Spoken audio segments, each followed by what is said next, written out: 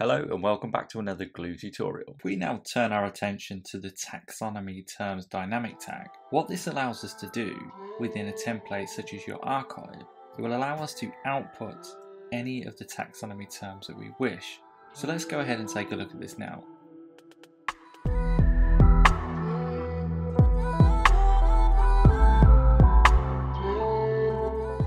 So with a heading widget, as an example, if we click on Dynamic Tags, scroll down to Gloo Dynamic Tags, and if we select Taxonomy Tags, we have some options to output any of the taxonomies that we want. So what we can take a look at is either categories, tags or formats, and of course if you have any custom taxonomies, these will be selectable here.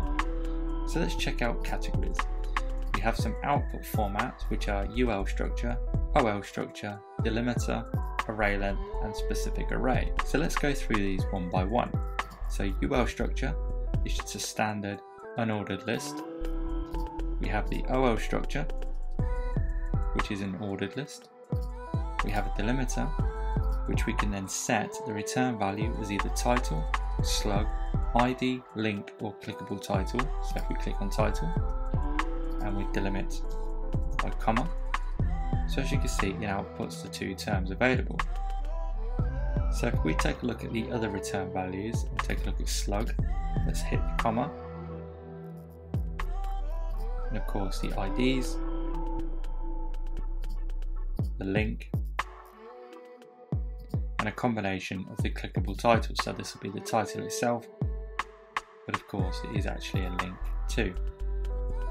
So the next option is array length. So the output of this is how many items are within that array. So of course we have 2 because we have 2 terms. And then finally we have specific array, and what this allows us to do is cherry pick any of the items from the array. And of course an array index begins with 0 and it returns back our first term. Of course if you select 1 it's the second term and so on. So as you can see, this gives you total control and flexibility over which taxonomies and terms you want to show and where. Thank you very much again for watching, and I hope to see you in the next one.